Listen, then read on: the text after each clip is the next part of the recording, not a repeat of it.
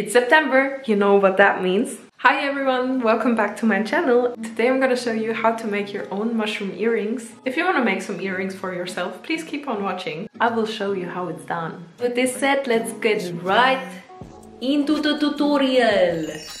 So for this project I like to use Fimo. Oh my god, I don't care. If this reading resonates with you. So basically a mushroom has two parts, the top and the bottom one. And for recreating this we're gonna need two balls. Take one little ball and roll it into place. This is gonna be the stem. And then I cut it to the size I want. With the other ball we're gonna create the top of the mushroom. And I always like to imagine that I'm forming a little burger bun. Form it into place, and the next thing we're gonna need is a needle pin. Take the needle pin and stab your stem with it. And then you have something like this.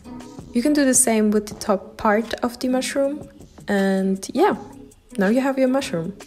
It still looks a little wonky, so that's why I go in and form the mushroom to my liking. Here you can see me thinning out the stem and cutting a little piece so I have a shorter bottom part.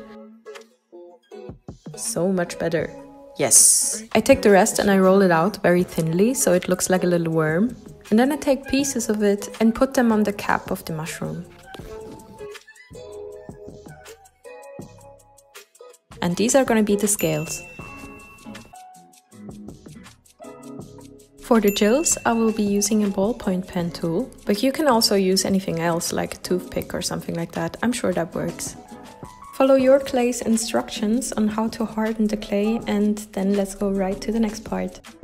I have made tons of these and now we're gonna paint them.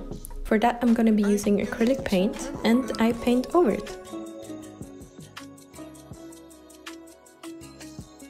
I like to use a little bit of brown paint on the edges of the cap and make a little gradient. And it doesn't have to look perfect, it can very well look messy. In my opinion, if it looks a little messy, it also looks a little bit more realistic. And then I take some white paint and paint over the scales. The same applies here, it can also look messy, it's very welcome to look messy. You don't have to put paint just over the scales, you can also create scales on the red part just by using your brush tip.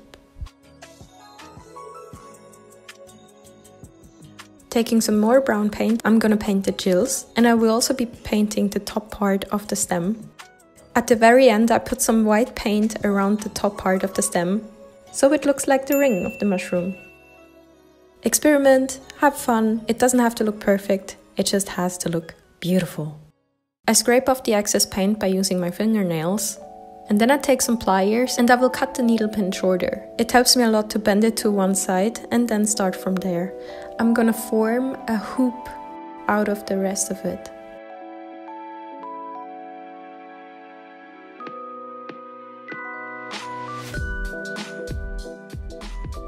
All you gotta do is attach them to the earring hooks you got. And voila, you have your own beautiful mushroom earrings. I'm so excited that fall is starting to begin in the next few days, and I will be wearing these out a lot. Oh, it's not that hard to make, and you can make your very own at home, and you will slay the whole autumn season with these earrings.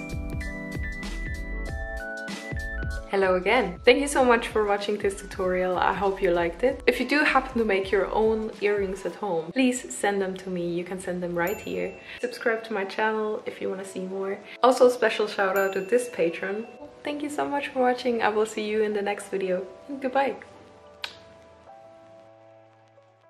I am obsessed with mushrooms, so it would only come naturally to me to also wear them.